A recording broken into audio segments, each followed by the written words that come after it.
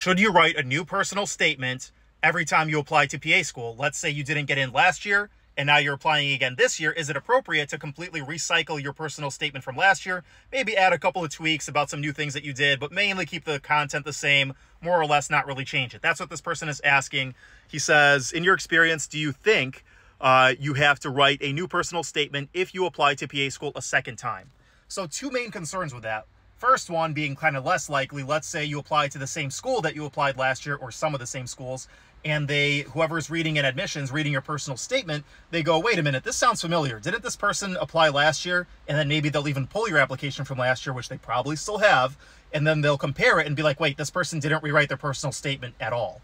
And that might be a bad look. That might make you look lazy. Like, why didn't this person have a lot more new experiences that they want to write about? And two, why would they just recycle their personal statement? That seems kind of lazy. That's kind of a strike for me. That's a no-go. That's not a good thing. So that's one concern. Is that going to happen necessarily? You know, maybe not. It's not super likely, but it could happen. So me being a very conservative, low-risk, tolerance kind of person, I'd probably say, you know, you don't want that to be a risk of that happening. So I'd probably rewrite it from the ground up so it sounds nothing like last year's personal statement in case that might happen. Okay, so that's number one.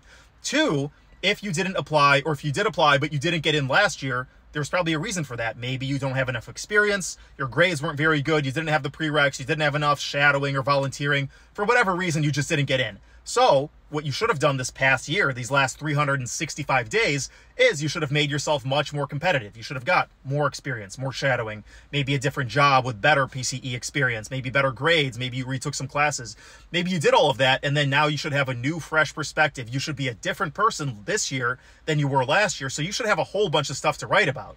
So if you're a reapplicant and you didn't get in last year, you should be much more competitive this year because you did all that work, you made yourself a better applicant, you have a whole new perspective, and you have a lot more stuff to write about that you can't wait to share with the admissions committee what kind of applicant you are now, why you're so much better, what you did over the past year. You know, you should have a lot to write about. So is it appropriate to recycle your personal statement if you did a whole bunch of work? No, why would you want to?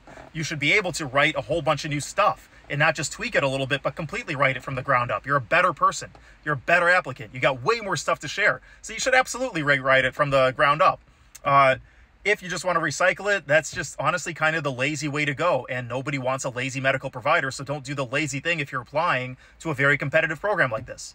Just my 2 cents. You know, don't do lazy things. Go the extra mile. Do the extra thing. If you're going to start being lazy now, you're going to be lazy in school, which could end up in failure. You're going to be lazy in practice, which could end up in people getting hurt or worse. You know, so do the extra effort. Be a better applicant over the last year. Write about it. You know, make a better statement this year than last year. So no, I don't think it's appropriate at all. Just recycle your personal statement from last year. Just my 2 cents.